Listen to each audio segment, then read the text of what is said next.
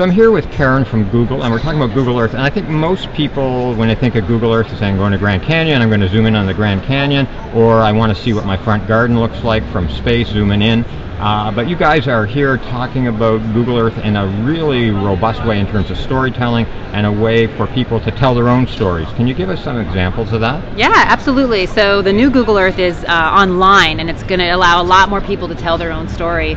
And you can, of course, still fly to locations. Like right now, we're flying into the Tech Museum, where we're close across the street from where we are today. And of course, you can get down and you can get right down into and see 3D imagery and really high resolution imagery. But what's really cool about this tool, and you can go into the street level, etc. But what we're really excited about are people to use this as a canvas to tell their own stories, right, to put their own data, to put their own locations, to put their own experiences on maps and on Google Earth. And you don't have to be a coder to do that. No, absolutely not. We're trying to make it as easy as possible so people can just plop a map down, add a video, add an image, add some description. And actually, starting in April when we released this version, we released a lot of different stories. And so if you go to this little ship's wheel here, we call it Google Earth Voyager. It helps you voyage around the world and see different stories. And there's actually a couple different categories you can choose from just to get ideas of the types of stories that you could tell.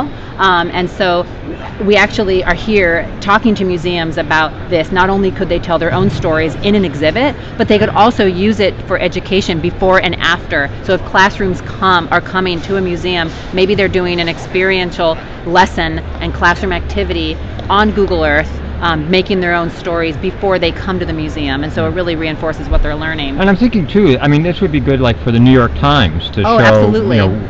Battles or what's happening in terms of famine or all that kind of stuff, right? That's right. We're finding that lots of nonprofit groups, advocacy organizations, scientific organizations, as well as media, both broadcast and journalist media, are starting to use maps more and more to tell a story, not only about an event, but about history, about culture.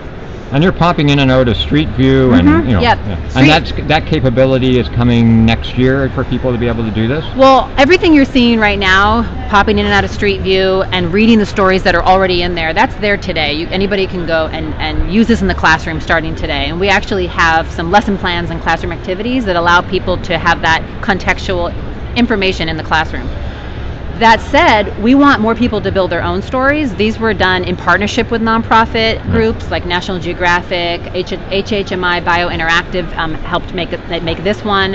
They were the author of this one. But we want anyone to be able to author these stories, and that's really going to, I think, where we think a lot of the magic's going to open up. And so that's going to happen later next year. People are going to be able to do more of their own content and stories. And I'm thinking, we're zooming in and out all around the world, but you could use this to give a city tour or a campus tour. Absolutely, absolutely. If we go back into the ship's wheel, actually, you can see there's a whole category about travel, as well as culture and history. These are ways to take a tour, a geographic tour through space and time, with different information. For example, this is talking about San Francisco, and if you start exploring, it walks you through different places. And this is actually a story told by locals that we've worked with in the past. And so it's a great example of how any local or any visitor could be telling their own stories about a place in the future.